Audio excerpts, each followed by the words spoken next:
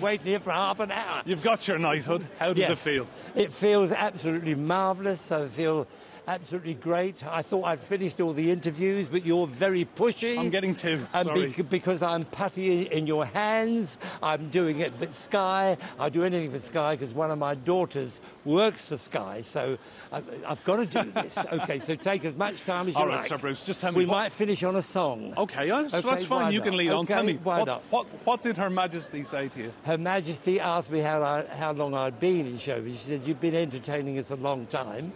She said, "Well, how long?" I said, "Well, coming up next year, I'll have been in show business 70 years," which did shock her.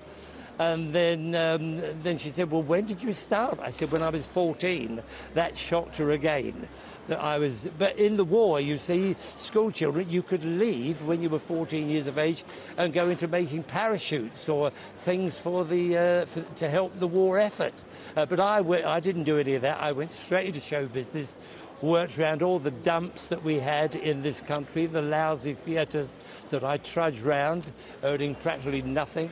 I think my first week's work, I got 34 pence. That was it. So it's been a long time, but it's been wonderful. This is the ultimate.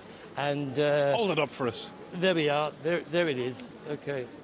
And it feels so great. Why did it take so long? I'm so grateful. Why did it take so long? I don't know. I think it's something to do with maybe light entertainment, but I'm hoping that this will forward for people. I mean, people like the two Ronnies never got it. Morecambe and Wise never got it.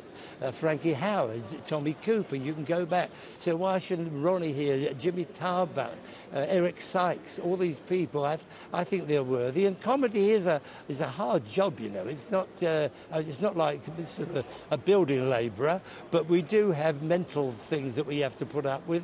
And trying to get a laugh is sometimes much harder than doing a straight line. Tell me, modern comedians... I thought you said it was going to be quick. It nearly is. Bear with me, I'm Irish, and you've had a good day series. so far.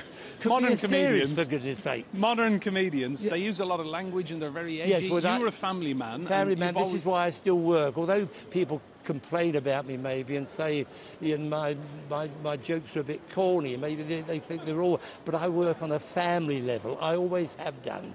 For 70 years I've worked on a family level, and I've they're edgy and swearing, the thing that goes on today. And you promised us a song. You promised us a song. No, I said you could sing a song. What should we sing? Just stroll. This Bruce Forsyth, Sing an Irish News, live at Buckingham Palace, back to the studio. Right. You're a star. I feel like I should bow down. Right, okay.